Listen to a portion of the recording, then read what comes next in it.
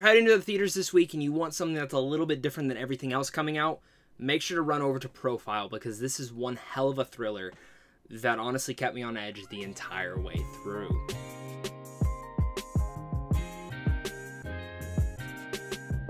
What's going on, buddy? Welcome back to a brand new movie review. My name is Zach, I am the Wolf of Geek Street, and if you guys are new here, well, make sure to hit that like and subscribe button, because if you love movies, this is the channel for you guys. Make sure to also comment down below, let me know your guys' thoughts on this film. Have you seen the trailer yet? Have you heard about it yet? Let's discuss it all down there. Of course, this film comes out this weekend, but it actually debuted back at a film festival back in 2018, which sometimes can cause me a little bit of worry, but I'm really happy to sit here and say that this film's really good.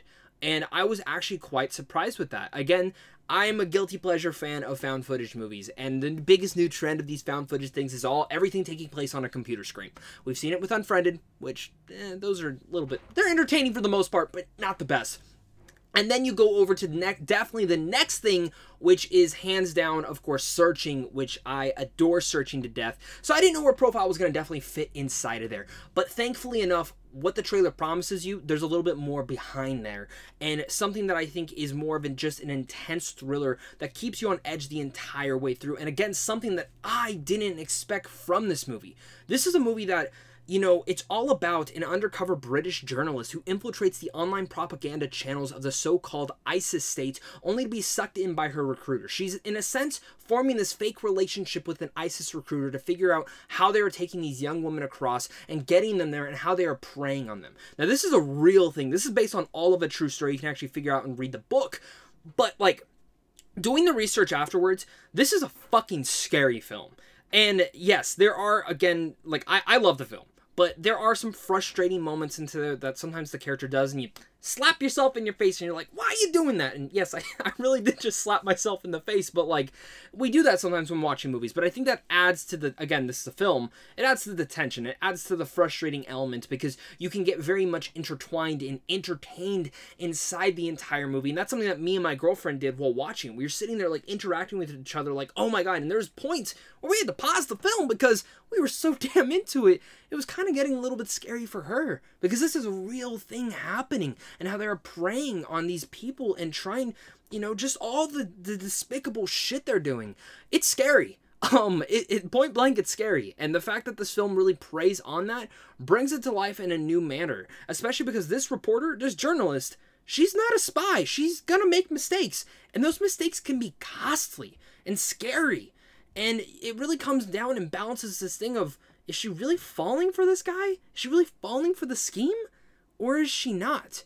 And balancing those tones can be a little bit tough, but thankfully the director of this is able to do so in a fun manner that never gets away in what is actually trying to say. Now, yes, I do think the film probably could have gone a little bit deeper with actually researching and actually diving into every single one of these things, but for the tone of the film and what they established from the first act, this is just more of an entertaining thriller that does say, hey, this is real, but we're going to go more of the fun route with it. Even though I'm sitting there and saying fun, it's not a completely fun movie. It is a very thrilling, intense film that can frustrate you and keep you on edge the entire way through. In fact, I've been constantly thinking about this movie since I saw it a couple weeks back, and I've just, like, absolutely been like, damn, this is one hell of a movie. Because you're sitting there trying to predict the next moment, but you honestly can't. It's edge of your seat, and it's truly making you think on how this film is going to play out. For an hour and 45-minute runtime, it flies by. And by the end, you're kind of left wanting a little bit more to see where this story could take place or where it could go further. And that's where it kind of leaves you up to debate to do a little bit more research on your own time. And that's what I've really much loved about Profile. I think Profile is one of my favorite films of this year so far. It's one that kept me engaged the entire way through. The performances are all great. They're very interactive and very engaging. And the fact is, this is just a film that if you're a fan of that kind of like computer screen monologue, it works.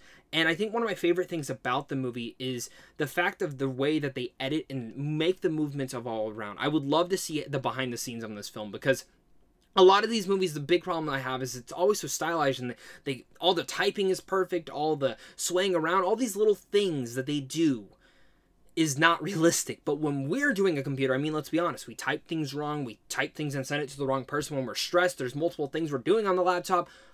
When you're watching this film, there's going to be things that she does. There's going to be things that give away what she's doing. Certain things that she's doing that you're like, you dumbass, you did that wrong. But again, in the moment, if we were doing that, we'd probably mess up too.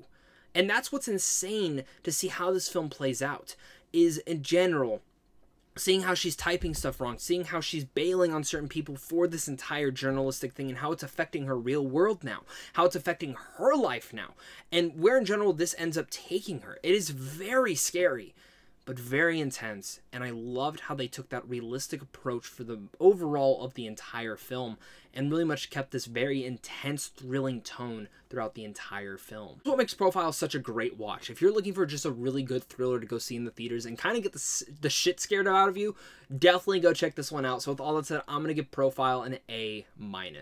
Thank you once again, guys, for clicking on this. You guys are seriously all the best. I'm honestly shocked at some of the other reviews I actually just went and looked at after filming all that.